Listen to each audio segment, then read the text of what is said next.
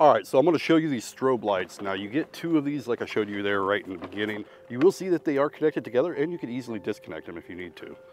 Now inside the box, you're going to get 8 of these suction cups. You're going to need to put 4 on each one. So pretty much each opening here, and you'll put the 4. It also does come with these adhesive stickers that you can put inside the suction cup just for added stability on your windshield. So if you're going to be using this for longer periods of time, you're going to be in like a work vehicle, a work truck, something like that, you can use those just to keep it on there a little better. And this does come with a controller unit, and it does come with a sticky tape on here so you can stick it right to your dash. And then everything is powered through a 12-volt cigarette lighter plug, which also has its own switch for power. And you're just going to put the suction cups on here, just like so, like I mentioned. And then you'll just stick it up on your dash, and you can adjust the angle on this if you need to.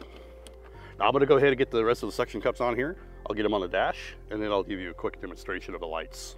All right, so I have everything put together, and I have everything up. Now I didn't run the wires yet, so keep that in mind. But I also wanted to show you all the cords and how long they are as well.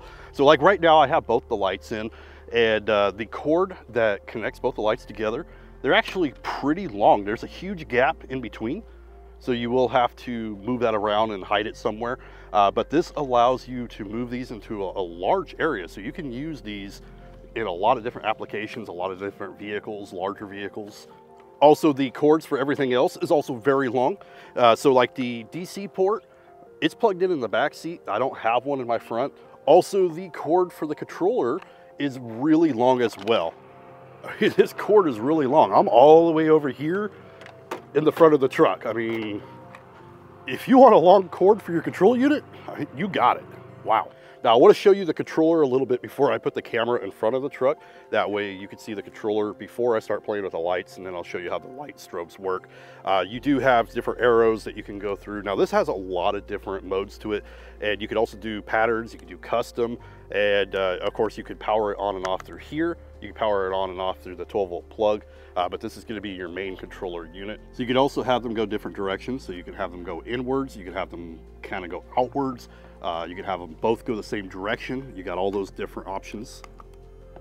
I guess I could show you more of the control unit here. So like number 1, so it's on number 1 right now, which is going to be pretty much solid lights. So if we hit the pattern button, you just can go through all the numbers. There's 30 something patterns.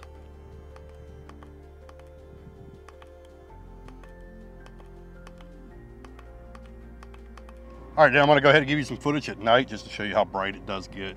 You can definitely see it during the day, but it does get pretty bright at night. Anyway, that's my quick demonstration of the emergency strobe light system. Hopefully that gives you a good idea what to expect with this one, and if this is something that you need for your vehicle. Anyway, thank you for watching.